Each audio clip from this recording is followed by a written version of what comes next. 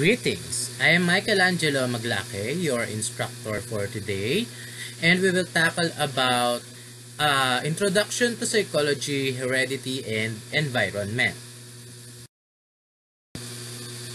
Well, when we say heredity and environment, a lot of psychologists observe a vast difference among people in their reactions and behavior to situations and events, their physical attributes, their talents, interests, intelligence, aptitudes, and even personality. Then what makes people get to be so different from one another?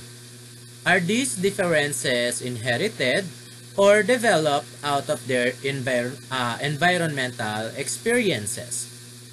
Well, the psychologists then ask, what are the factors for the variations among people? And there are three important factors, and these are species, heredity, and environment. And our behaviors are confined to those functions within the range of the human species.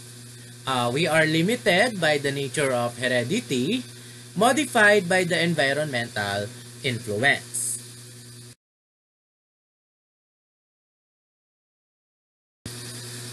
Then, what is biological heredity?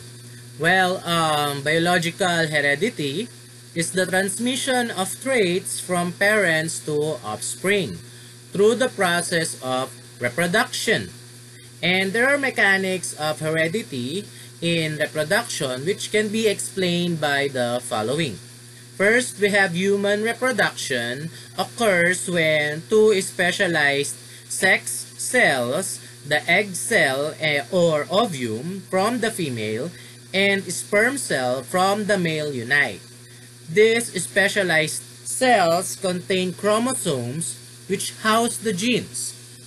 The genes are the carriers of hereditary traits, and the union of the egg cell and sperm cell is known as fertilization.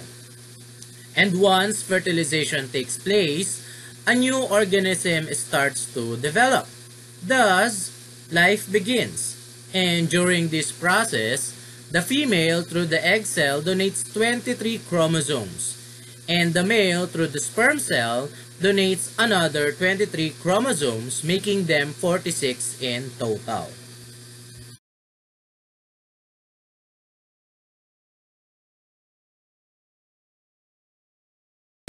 Well, during biological heredity, there is this thing we call the gene traits.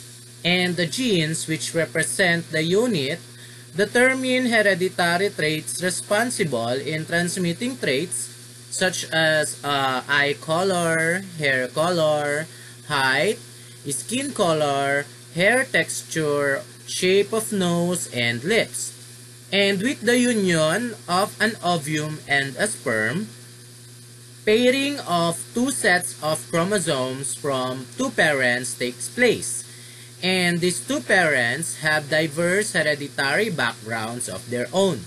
From the mixing of chromosome pairs, there arises innumerable gene combination, and these show themselves in the endless chain of variables seen in the faces and bodies of men and women. Sex, therefore, has the principal role of producing human variations. If there is no production by two sexes, every member of the human race would look like every other member. We would all look like the same.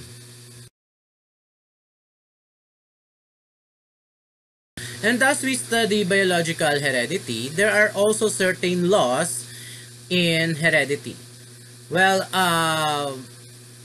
there are certain traits that are being passed on to us from our parents, and these are the dominant versus the recessive traits.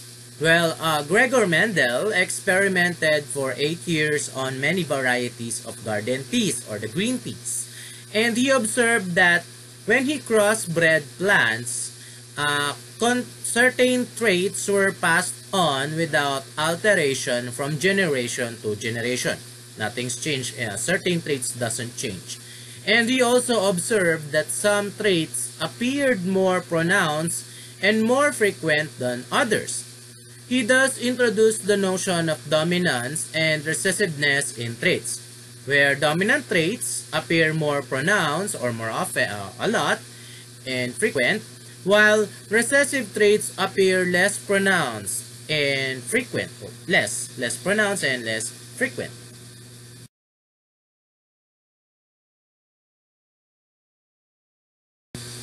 And based on Gregor Mendel, these are the dominant traits that seems to appear frequently.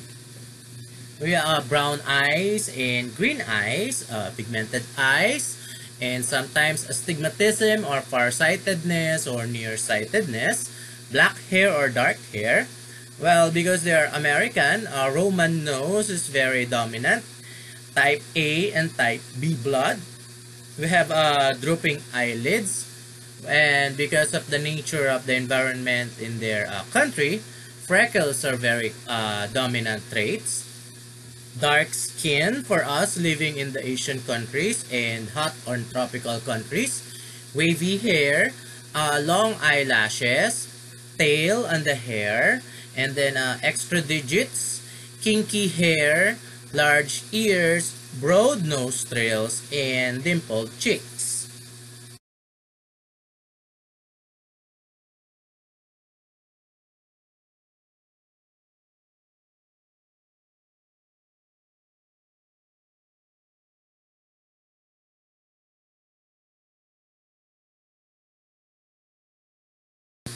Well, recessive traits for Gregor Mendel are the blue and gray eyes, albino eyes, normal eyes, blonde hair, straight nose, non-drooping eyelids, absence of freckles, light skin and straight hair, short eyelashes, 5 digits and all other types, small ears, narrow nostrils, and sometimes lack of dimples. Meaning if you do not have dimple, then that is a recessive trait. You're quite unique.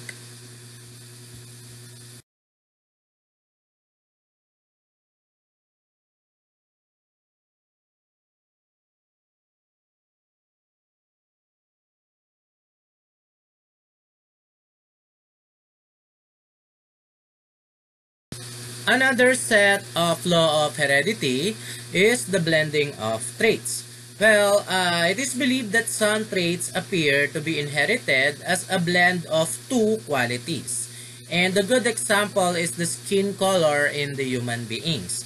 Well, this is caused by imperfect dominance or by the fact that two or more pairs of genes are involved in producing the characteristic traits. The last law of heredity is sex-linked inheritance. Well, there are certain traits that are known to be transmitted in families in association with the sex of the individual. Examples are color-blindedness, baldness, and hemophilia, which occur primarily among males of the family. And these traits having sex-linked hereditary basis are more common among men than women. Well, there's a certain notion about building a personality, and heredity versus the environment is one of these notions, either nature or nurture. Well, environment refers to any factor which an individual comes to contact with after the heredity pattern has been received through the germ plasma. And this includes training, learning, influence of the home, the school, your neighborhood, the hospital or the church, your religion, your play yard, the climate, the geographical location of your country or your home, and all others that stimulate the senses in any way. Well, the effect of or influence of heredity and environment differs from one individual to the other. and from each trait to another trait. And heredity and environment are interdependent forces. They always come together. And in some cases, the effect of heredity is much stronger or predominant. Well, vice versa, in some cases as well, the effect of environment in personality is more dominant than the heredity.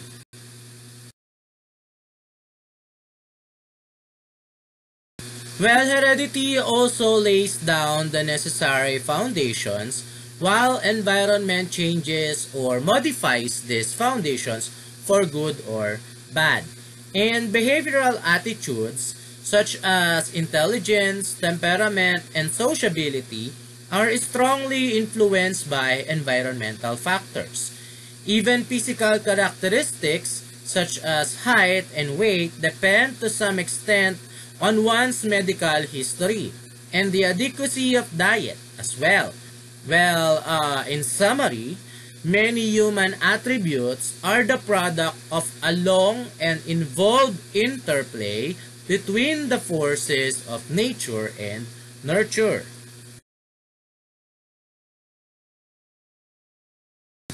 And that's based on heredity by nature. We have ways to determine gender. Well, a hereditary basis for sex differences becomes clear if we examine the chromosomes of normal men and women. It is apparent that 22 of 23 pairs of chromosomes found in human beings are the same in males and females, and gender or sex is determined by the 23rd pair.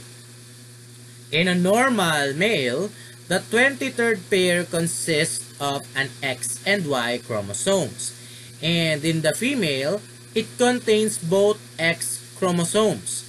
Therefore, the presence of a Y chromosome means that one is a genetic male, while the absence of a Y means a genetic female. If the egg or ovum is fertilized by a sperm carrying a Y chromosome, the product is an XY zygote or male. Or if a sperm carrying an X chromosome reaches the ovum first, the result is an XX zygote or female.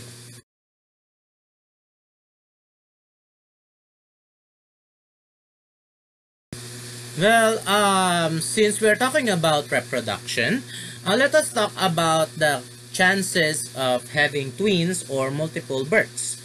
Well, when we find monozygotic twins, it is said that chances about 1 of 270 zygotes divide in two and develops two separate individuals, or sometimes called identical people. They look similar, the identical twins. And sometimes identical twins comes from a single zygote that have exactly the same hereditary pattern. They look alike and sometimes have the same sex. While sometimes monozygotic twins are totally two different individuals, regardless they came from one zygote. And most twins produced are totally not identical but fraternal or dizygotic. And they result when the mother releases two ova at almost the same time, and each is fertilized by different sperms. Well, dizygotic twins come from separate zygotes that have separate hereditary patterns, and they may differ in appearance and may be of the same or different sexes. When the division of the zygote is then not complete, well, this happens, and the product is a pair then of a Siamese twins, who may be joined at the buttocks, chest, neck, or other parts of the body, and this seldom happens. And there are also cases when triplets, quadruplets, and other multiple births are produced, especially now that fertility pills have been introduced. Well, in triplets and quad cases, there are certain female or woman that releases multiple numbers of ovum or ova. And sometimes during fertilization, these ova are being fertilized and causes multiple births.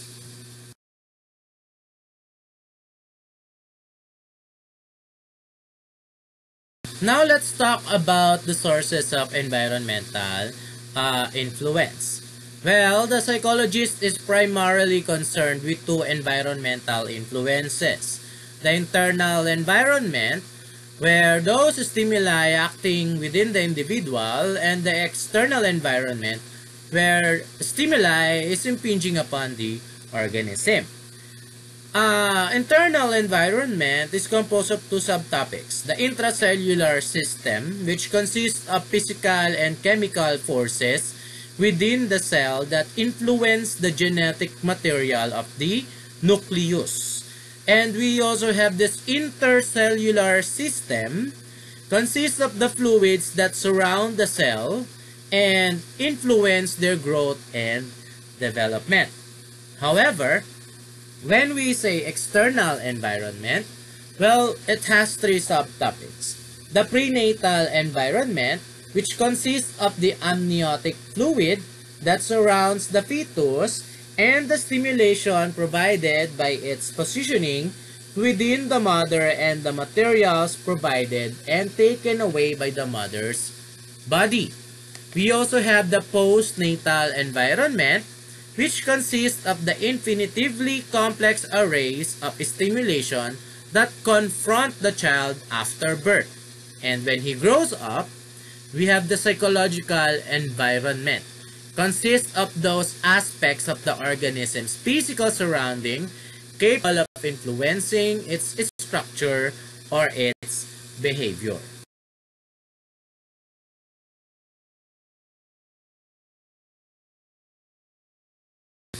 I think that's everything we have to discuss in Introduction to Psychology, Heredity, and Environment.